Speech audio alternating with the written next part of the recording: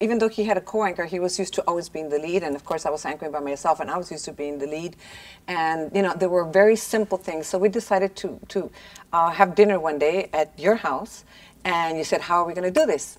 And we said, "Okay, let's begin from the papers," because back then we used to have those papers with carbons in between, and there were maybe there were 7 copies, and we both used to use the pink copy. So I asked him, "So does it matter to you what color?" He says, "Yeah, I like the pink one." I said, "Okay, you keep the pink one." And then we both sat on the and then we both sat on. I'll tell you where you budged. And I said, we sat on the same chair.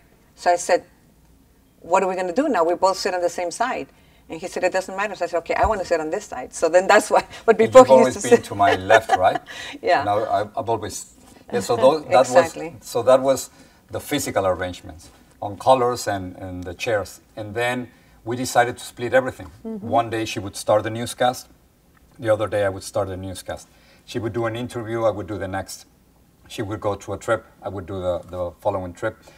It's difficult to maintain the balance because sometimes, depending on who you're going to be talking to and where you're going, but other than that, everything had to be perfectly divided. That was the whole idea. I think that was how we tried to maintain equality between both of us.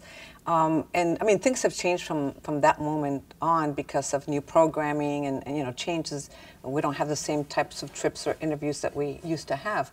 But all the other things, I think, have become so automatic for us that even if the producers or writers or assistant producers forget to schedule things a certain way, we already know automatically that if he read something, I'm next. You know, we trust each other that way. And also one thing that I thought was really interesting, how we developed doing extensive coverage, and we have done many times extensive coverage whenever there's a crisis, is that we said, okay, we're not going to step on each other, we're not going to correct each other on the air.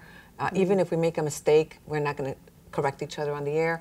And then we'd have, you know, little tricks about, I'm done, now you start. I'm stuck, now you start, you know, whatever it was. So it became really easy for us because I knew what to expect from him and he knew what to expect from me. Those were the rules. Even if we make a mistake on the air, we'll discuss it off the air. That's the first one. And then if she's talking, I won't interrupt. If she wants to go on for an hour, or if I want to go on an hour, you don't interrupt.